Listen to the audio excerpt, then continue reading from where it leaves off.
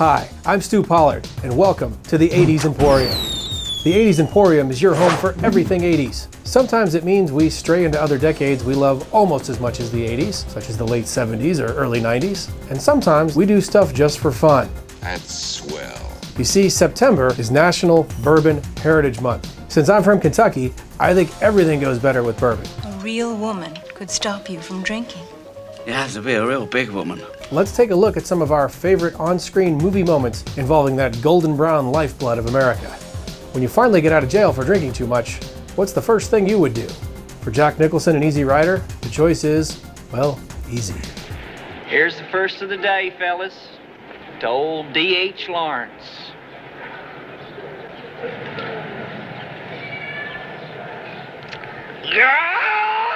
Nick, Nick, Nick.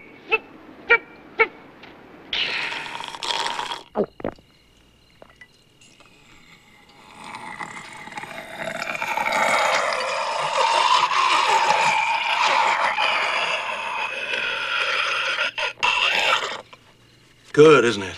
Oh, I tell you, my dear, this is the only way to travel.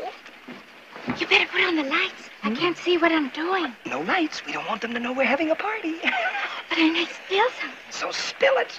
Spills, thrills, laughs, and games. This may even turn out to be a surprise party. What's a surprise? Uh-oh. Not yet. When? Better have a drink first. That'll put air on your chest. No fair guessing. Jack Nicholson's back and ready for round two. But when you're cooped up in a house, do you take it neat or on the rocks? You slip me a bottle of bourbon, a little glass, and some ice. You can do that, can't you, Lloyd? You're not too busy, are you? No, sir. I'm not busy at all. Good man.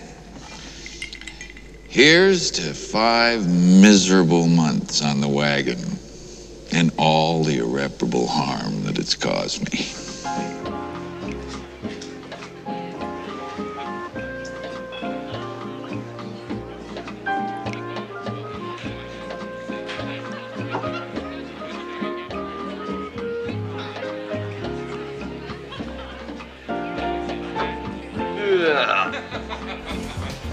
And here's a classic from the late 70s, John Belushi and Animal House. Some people like bourbon, some people love it, and then there's Bluto.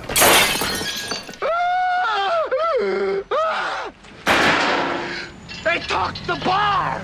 The whole fucking bar!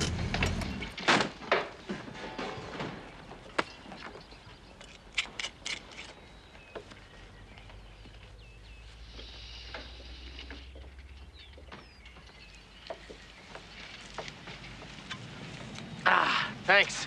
I needed that. Let's let you and I shoot a game of pool for $1,000 a game. Preach.